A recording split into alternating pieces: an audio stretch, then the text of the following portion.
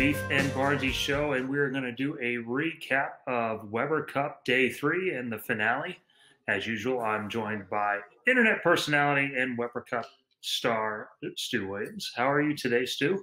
I was more Weber Cup participant this year than Weber Cup star, but even in defeat, I did win the Beef and Barnzy Derby. Had to get that in. There wasn't much. To be fair, until day 3, there wasn't many positives for us as a team outside of Jesper. Right. So yeah, a little. I guess the day 3 started off. We had Simo starting off with a 300 because Europe just needed something else to go wrong. And then EJ followed it up with a pretty good game as well. Although let's see. He had the front 8 also. So they had the front 18, which then he missed. And then out of 20. So yeah, it was it was 588. Wasn't what we were looking for as a team. You guys were 16-9 up, so that quickly became 18-9, and it was looking fairly bleak. I have to be honest, from a European perspective, but that's pretty much the start of the fight back. Jesper and Osku became the dream team. I mean, they bowled 3 games in doubles together, and they bowled 843. Yeah. Little did we know.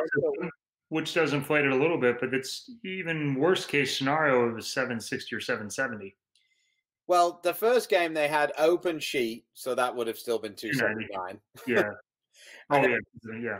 And then the 286 was double 6 spare sheet, so that would have been 276. And then they had 2 spares, so it'd probably been a 250. So yeah, it would have probably been pretty close to an 800 clip. Yeah. So it's, as I said, worst case, if it all fell the absolute wrong way, you would have knocked off 80 pins or 90 pins. But with only one miss a game, you can't even knock. It's only an extra 10 anyway. So they shot 8-0, which the lanes were decent, but not that kind of decent. I mean, we were winning and we couldn't put those numbers up for the most part. No.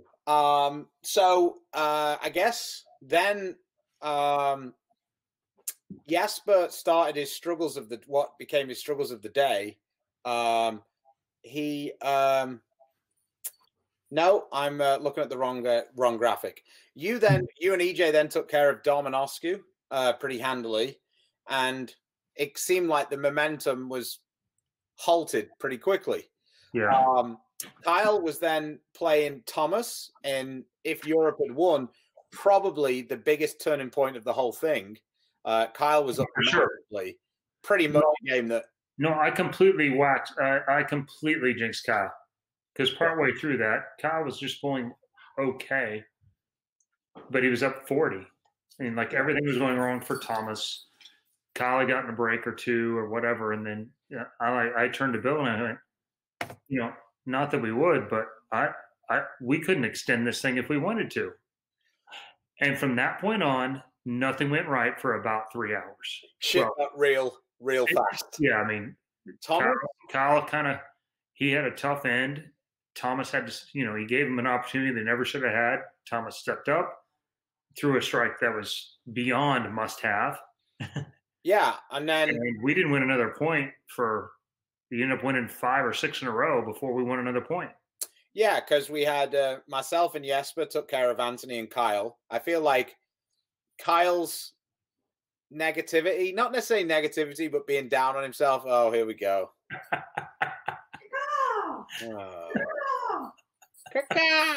I'll bring my gun next time.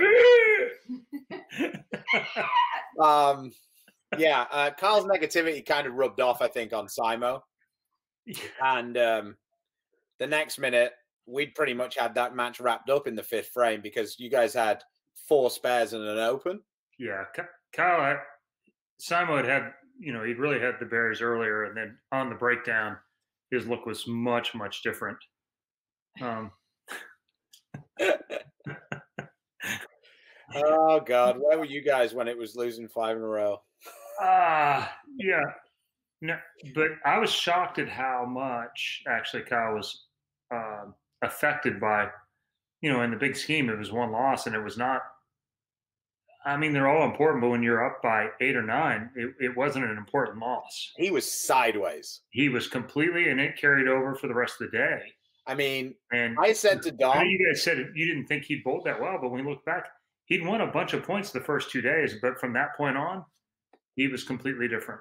Yeah, I feel like if I didn't know better, I don't know for sure, but it felt like he was convinced he was had a really good chance to win the MVP, and you guys were so far ahead that like the younger guys were kind of like, nip and tuck a little bit. It's a nice bragging rights. And when he lost that one, I think he kind of realized he probably wasn't going to win. Maybe so. I didn't have any idea what the points list was. And there we go. This is after Kyle said, we might be bad losers, but at least we're not bad winners. You know how my wife is, Yeah. So then, I mean, I was quite happy to take the point because points were quite hard to come by for me and Dom. And then we had the game where it was Jesper against Simo, and the other 8 of us sat back and gone, wow, they're so much better than we are. When it was 289 to 278. Right. That was a match for the ages, watching the two of them. Like they just kept pouring strikes in. It was crazy. Yeah, and Simon just had one more miss in there, and Jesper did what he did pretty much the whole time, which is Jesper of old. And when he gets to play that 10-5 thing, and it really didn't seem to matter which pattern it was, that he was more than we could handle. To be honest, that shorter pattern was actually, ironically, was the only one that he actually ever missed the pocket on in 3 days. Yeah, which would have been the opposite of what I would have thought. Yeah. So we came to the night session and we got to pick. So we obviously picked the shorter pattern, one of the 38 feet patterns. You played against Osku first up. Kind of a weird match, really, from what I remember. Yeah, both kind of both.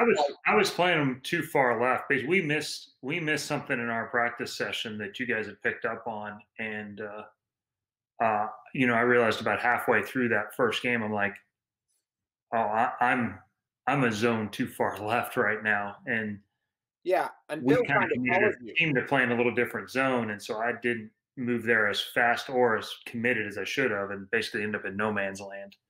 Yeah, but I mean, with the scoring system, it made both you and Oscar look pretty good. 268, 256. Yeah, and I felt like he outbowled me by a lot, and I actually bowled a fairly good game that time, as opposed to any of the rest of the day, evening session. But yeah, my score was not quite indicative of my actual performance that game, and it was somewhat close. I mean, I guess literally it was a one-hit match, but it didn't really feel like that for sure. Oscar bowled really good, and I didn't really have an answer for what he was doing with the I did miss one of my favorite parts actually of the Weber Cup.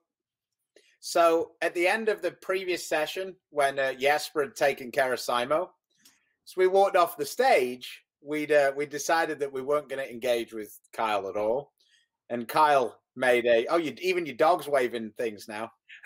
And we only saw the dog walk over, and then the flag came up. Yeah. So we had we had Kyle greet us with "There goes Team Jesper." Yeah. Which I thought for Kyle to say was fairly ironic, being as he bowls with Jesper, so he benefits from it in the doubles quite well. So anyway. I mean, to be fair, who else would know better? The fun part of this was when we went away, we decided from that moment on that we were just going to walk into every time we bowled to Jesper's music. We noticed. That was about the same time. It really turned around for everybody. About the same time the rest of you started scoring about like Jesper was scoring, and we started scoring like not Jesper. So we then had Oscar took care of you. Dom bowled against Bill. Both of them looked hideous. Yeah. Bill threw possibly the worst shot he's thrown since he was last on the Weber Cup. that match. 8 years ago, yeah. Yeah. I was a shock. Like, whoa! I turned around and said, I haven't seen that one in about a decade. Yeah, well, the fun part of that was he threw that shot, and I turned to Dom and I go, "Who just bowled for Bill O'Neill?" And Dom turned to me and goes, "Weber cut Bill's back." So, yeah, Dom took care of that match. And then this was also a fairly pivotal match because we'd started to build up quite a bit of momentum. I think the score was about 13 to 18. Oh, Superman Barnes. I don't want you to get anything on you. Jesper had the front five against Jesper. Feeling froggy today.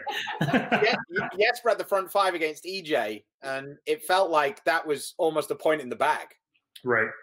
And then EJ opened, and then he dusted himself off and struck out, I think, from about the fifth or sixth frame. Mm-hmm. And Jesper didn't have another strike. So that ended up 35-53. Yeah, that was a match that, the same thing. You kind of get to certain matches and go, like the Thomas one, you went, all right, we're 40 ahead with 4 frames. I guess you're technically not out of wood, but you really need to be clean with 1 strike the rest of the way.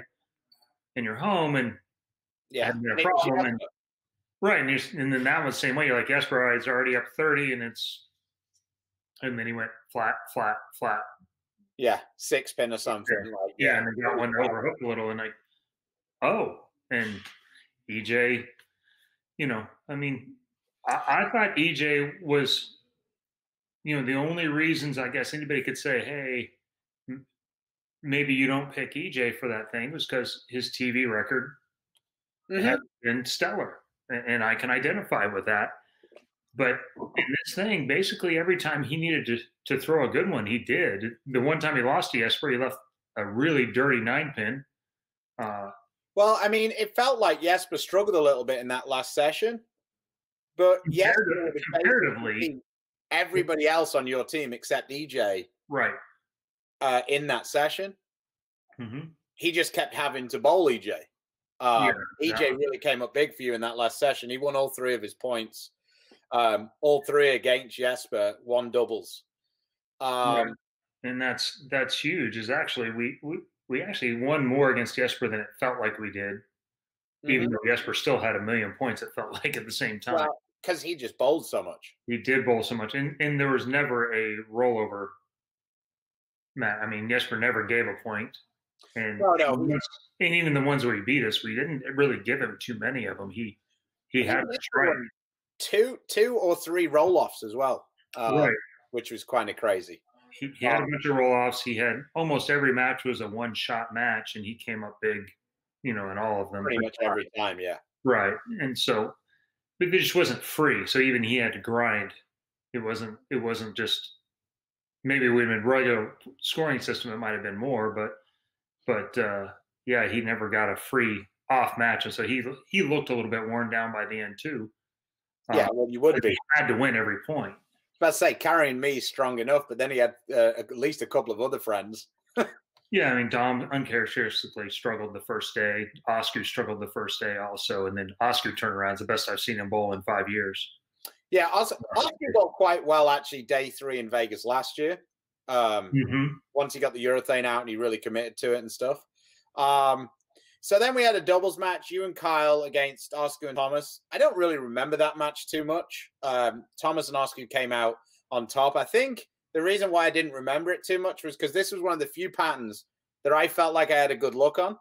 Like I felt pretty confident after the practice session. Yeah. Really, the only reason I didn't go out second was because I was saying to Dom, look, you sitting on the bench for longer isn't going to get you back in rhythm.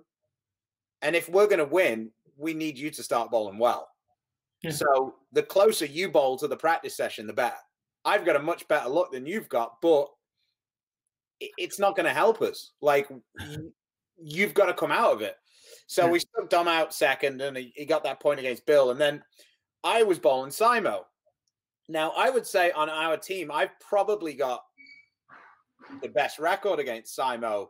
Even if it's not necessarily wins, all the matches I play against him are pretty close because I kind of not exactly, but kind of play the angles, especially on the burn matches a little bit, kind of similarly to he does.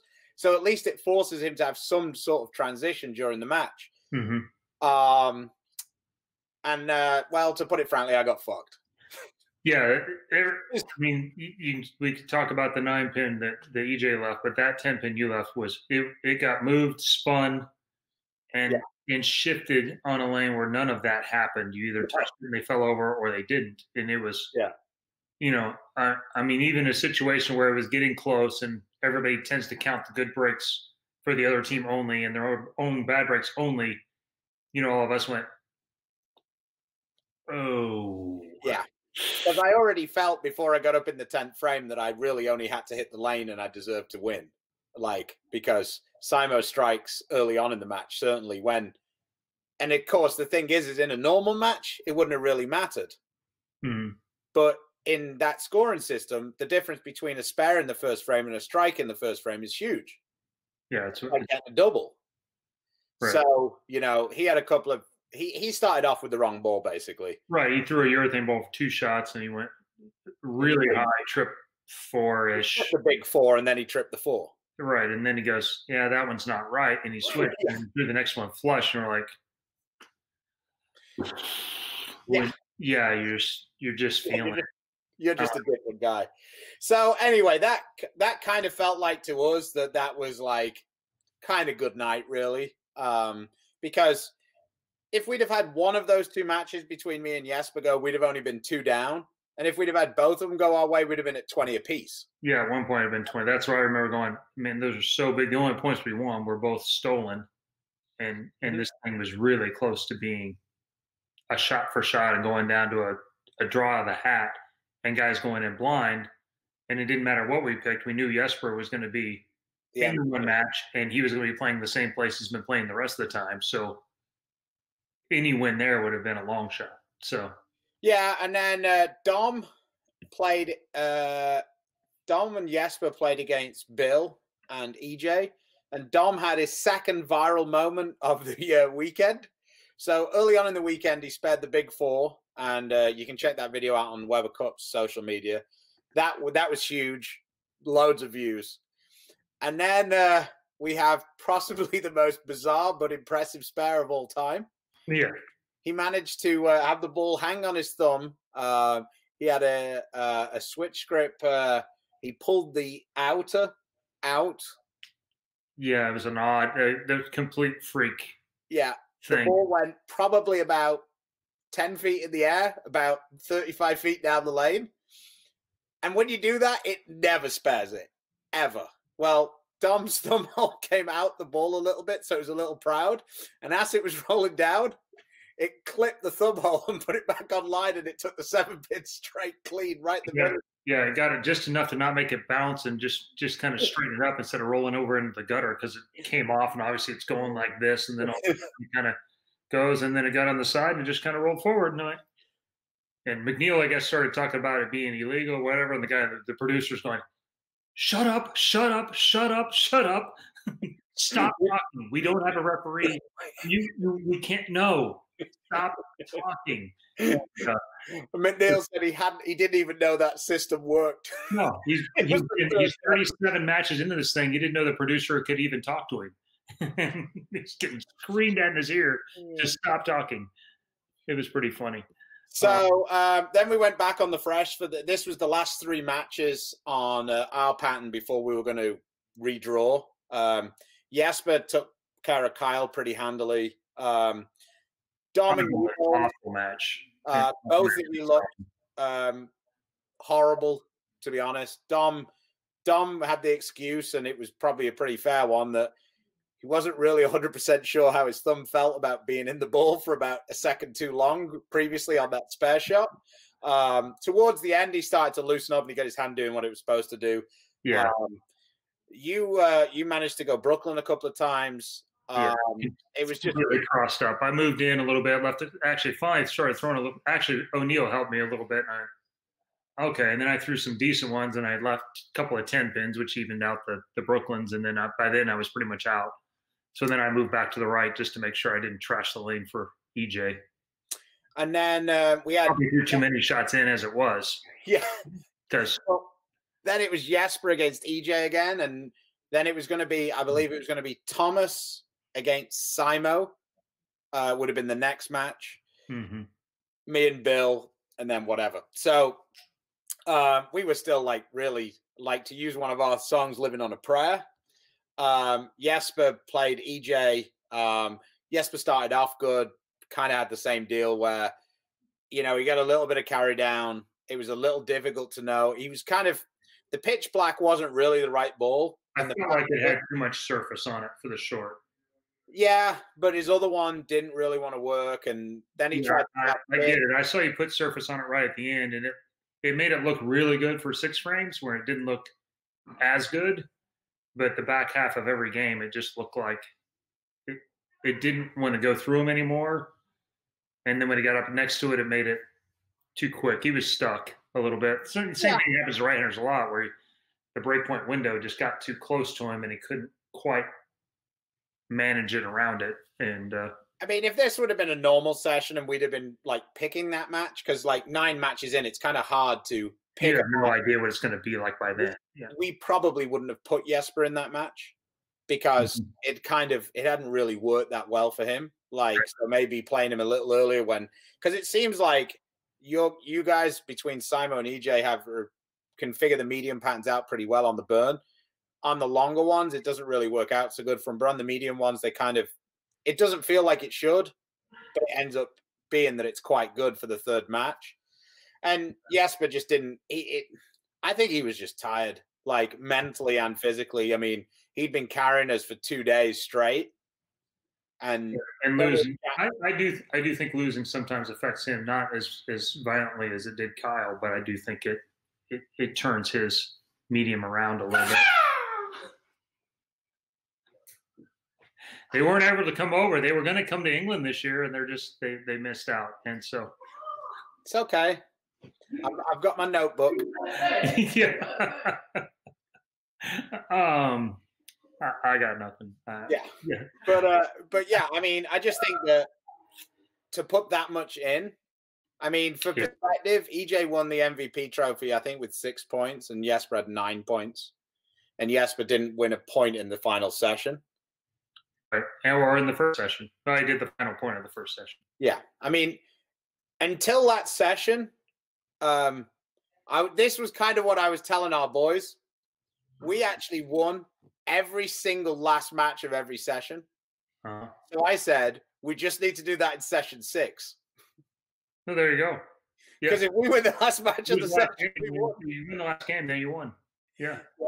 But it wasn't to be. We gave you way too much of a head start on day 1. A lot spoke about those first 6 matches, but even still, you beat us 4-3 the next 7 matches as well. You were up 10-3 after the first night, and I mean, realistically, that's just way too much of a head start to give anybody. And we've done that before, and we've got away with it a couple of times. But when it was like, when you were able to kind of solidify that lead in that second session, maybe for us, if we'd have had a day to be able to kind of lick, or a night to lick our wounds and come back into it, it might have been different. But once you were able to like kind of on a little bit, a few more matches, yeah, it became too much. And yeah, you know, we got to get together as a team and figure out how we can have better starts, because realistically, I can't remember the last time we led early on in the Weber Cup. So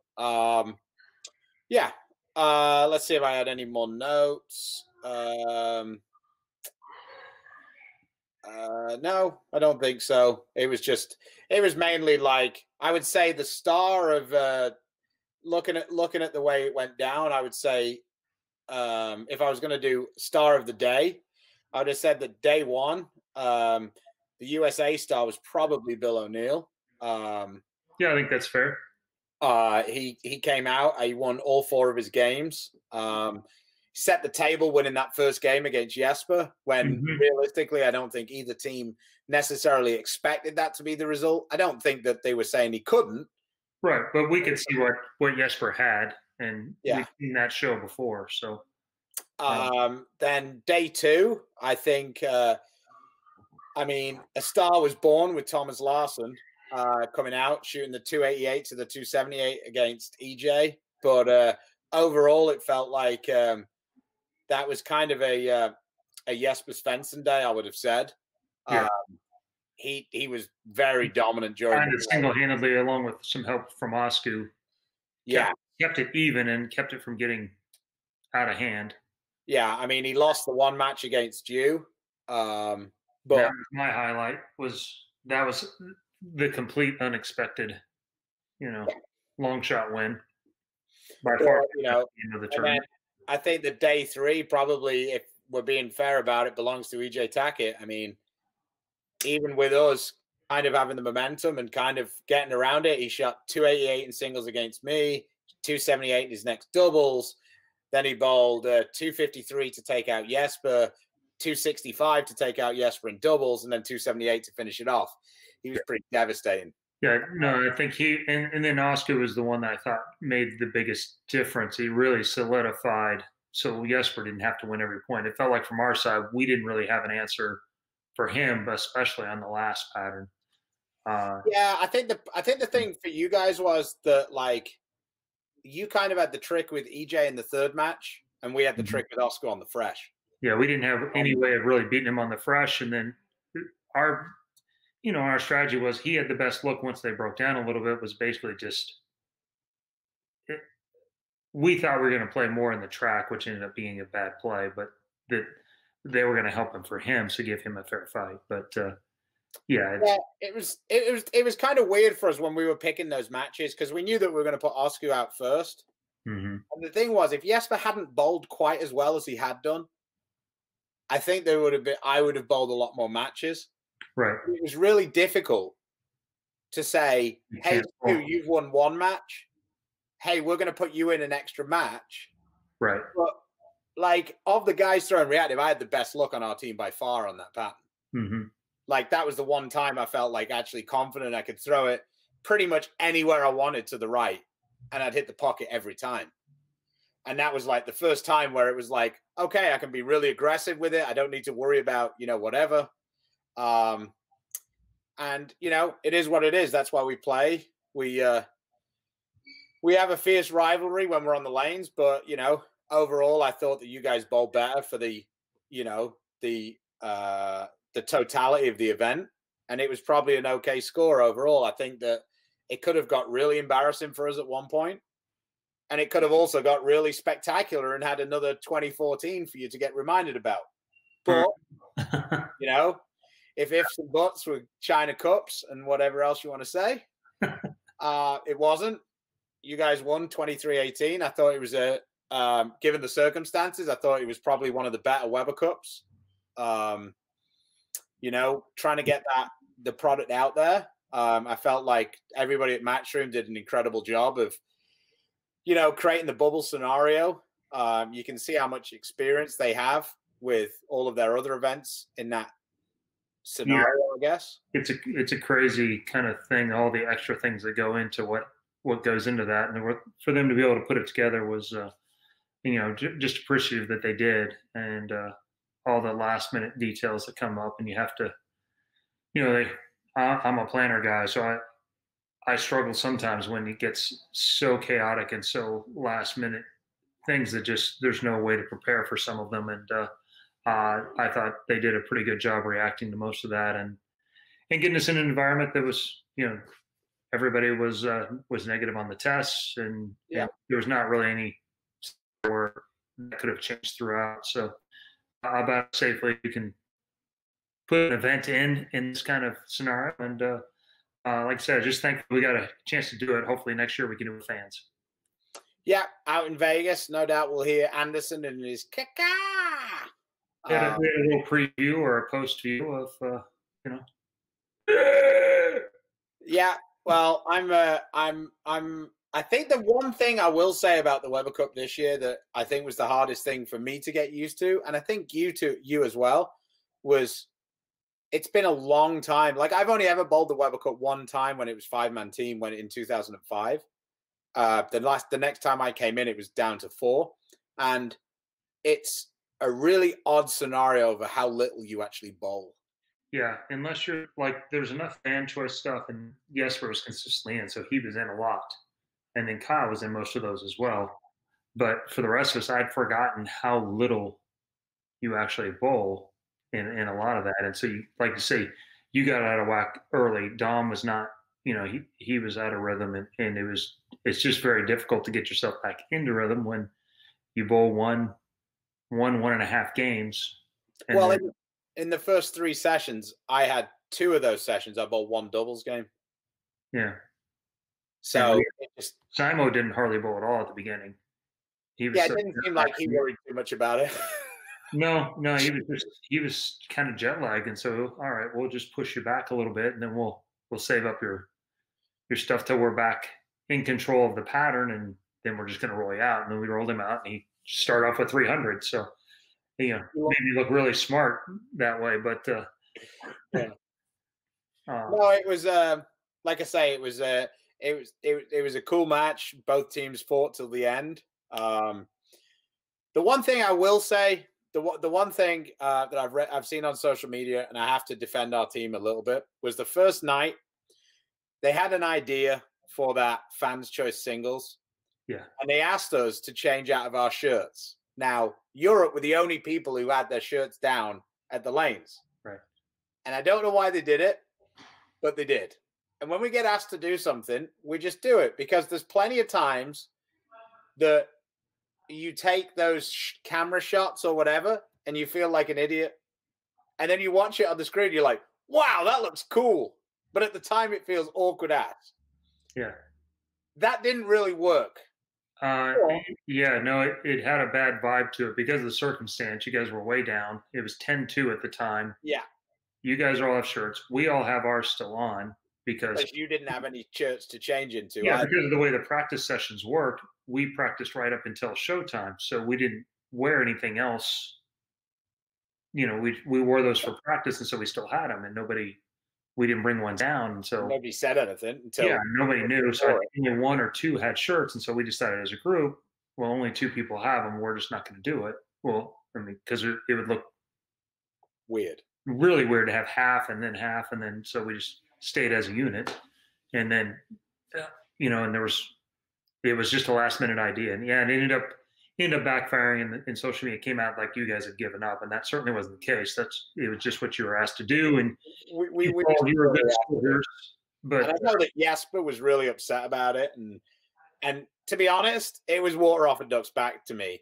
I couldn't really care less, like what they're saying. It is what it is. But I know that like some of the guys in our group got a little bit upset about it, and yeah. Like I say, these things, sometimes they work and sometimes they don't. And principally, a good rule of thumb is just think about it logically. Yeah. We are the comeback kings. Why would we be throwing it in day one? We're always behind on day one.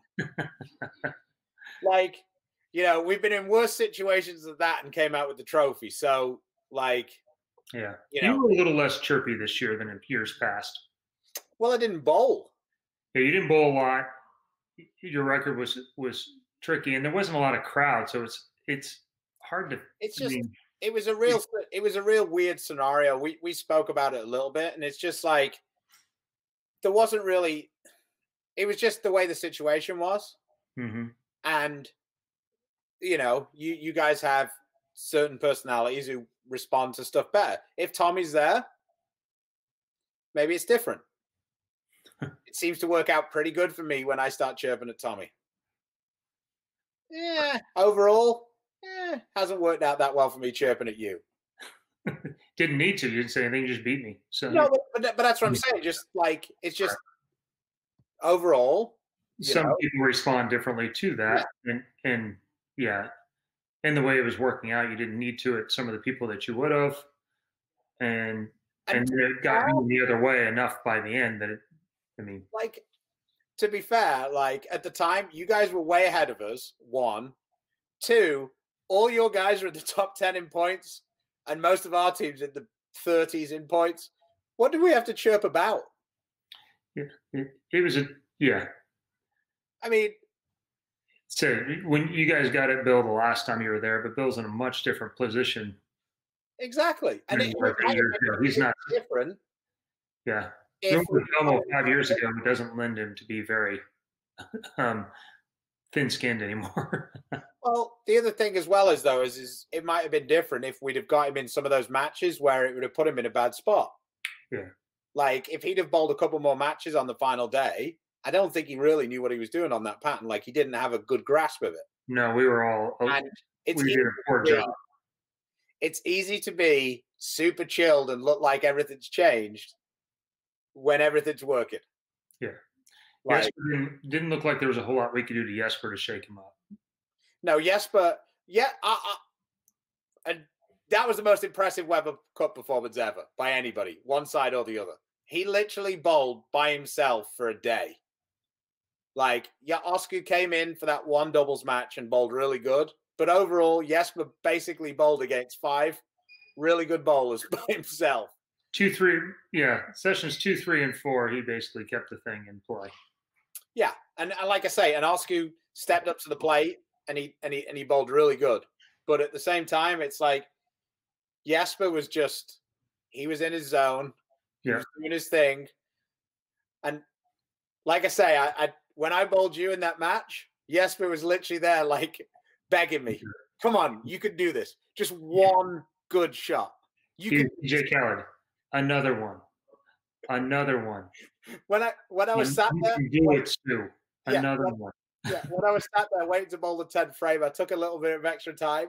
The only thing Jesper didn't do was get down on his knees and beg me to throw a strike. He's like, mate, come on. We just need one person. We need you. Just one shot. It's not a lot to ask. You've been absolutely useless for the whole time. Just throw one strike. He looked more happy that I did it than I was. Yeah, and you did. Congratulations. Really happy for you. Super. Yeah, I enjoyed it. I'm sure I won't hear about it again until next year. So my kids even trolled me. So yes. There we go. Okay. Well, right. Tuesday.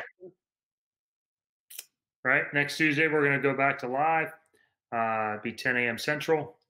And we'll have a special guest, probably someone from the Weber Cup. We'll probably rehash a little bit of this weekend's TV shows, and which will be the opening round of the other side of the bracket, the round of 24. There'll be one of the brackets there, and let you know what happened and how it happened and why it happened, perhaps, and yeah, and then a little bit more Weber Cup information from the other side of the action. So until then, I guess enjoy your weekend and the cool weather that seems to be approaching everywhere across the country right now. So yeah, take it easy, guys, and we'll come back to the channel. Hit a like on the video. We like seeing those. There you go. There you go. Until then, support small businesses, especially bowling, and our sponsors: Storm, Rotogrip, 900 Global, Dexter, 3G Shoes, Vice Grip, Turbo, Coolwick, and Bowler Smart. He's getting good at that, peeps. All right. Stay safe, stay healthy. God bless.